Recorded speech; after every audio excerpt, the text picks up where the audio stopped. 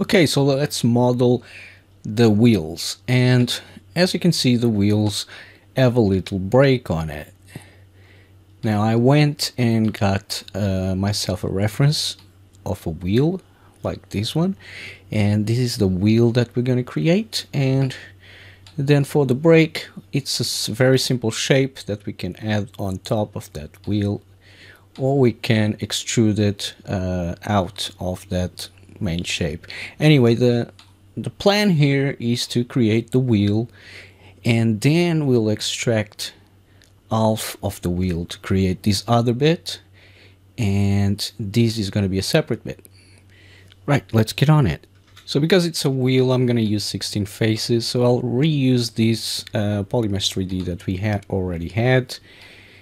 And let me go down here and insert that Polymesh. I'll have to rename all that stuff later on, but okay, so there's our Polymesh. That's going to be our wheel. I'm just going to solo this so I can work separately on my wheel.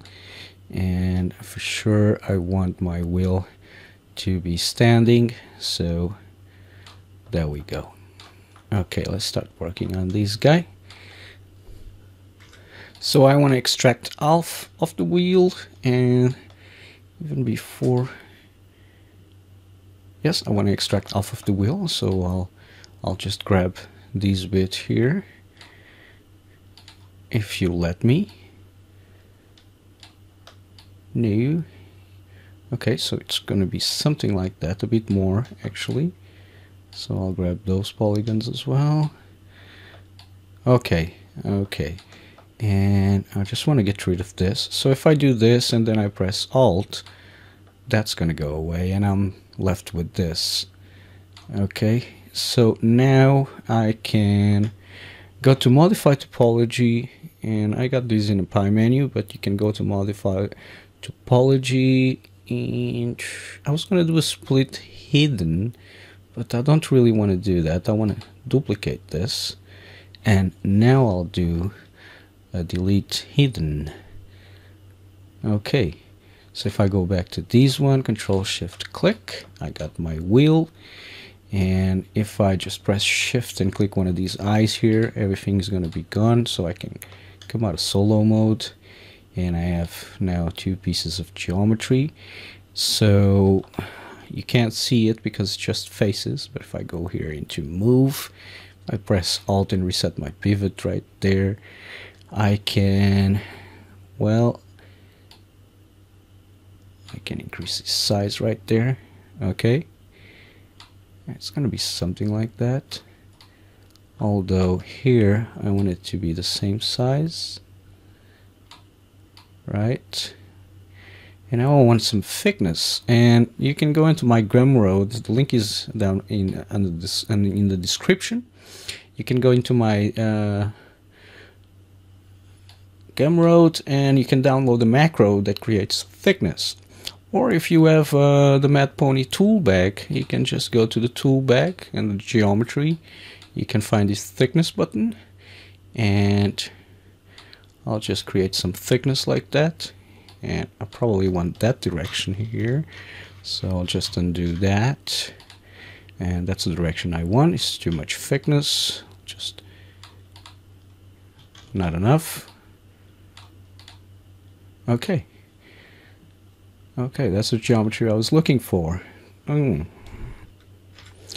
now I want to do a bit of creasing, and because the polygroups, I have polygroups exactly where I want my creases, I can go into geometry, crease, and I can press crease polygroups and then just move my bevel slider,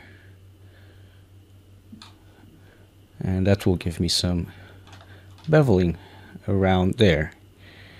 Real nice. Okay, so I'll unwrap that, going to my OV master, unwrap, and that's done.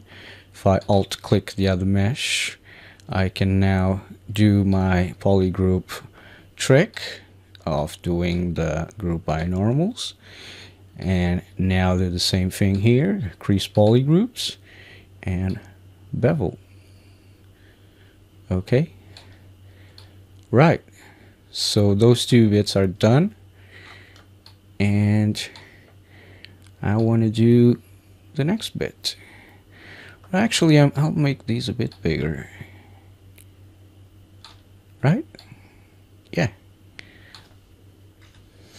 Now what I'll do here is, because this is going to be the same texture all around, I can just do an unwrap here, and if I press Control, click and drag, I get the same shape right there, because I'm going to use it to do that bit. So what I can do now, if you go into geometry, you'll find that actually it's not geometry, split masked, right? And now this is a new subtool. It's actually under the split menu down here, I think, split mask points. Okay, so now I'm gonna rotate this like so. Yep, I'll make it a lot smaller. Bring it up even smaller. Something like that, yeah. And now if I start making this bigger, look what happens to my bevel there. Right? That's really what I don't really want that to happen. So what I can do is, if I come here and I mask these edges, actually I don't think that's gonna work. I think it just masked everything. Yes, it did. Okay. So I really want is just to mask this bottom portion and move. So this way I'll keep my edges. And let me just go. Okay, and is this enough? That's more than enough, actually. So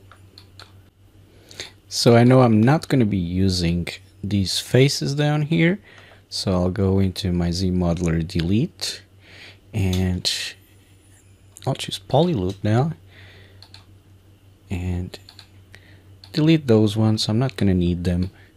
And if I come out of solo mode, I could use slide edge, and I'll just do just one edge. And if I come here, and let me just hide that wheel. Okay, and if I grab one of these edges, now I can do that. And now just grab that edge and bring it up there. Okay. And I got slide points activated here as well, so I can grab a point and slide it up.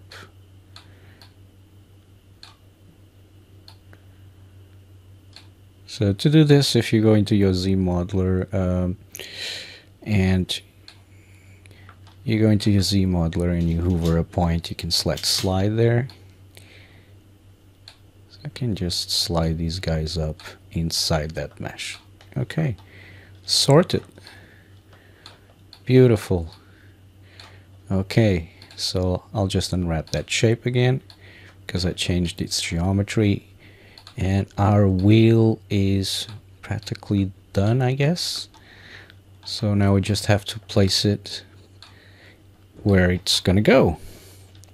So if I shift click all this, and I want to make sure that box is not selected. Right, so I want to be able to move my wheel. So I'll merge these three shapes.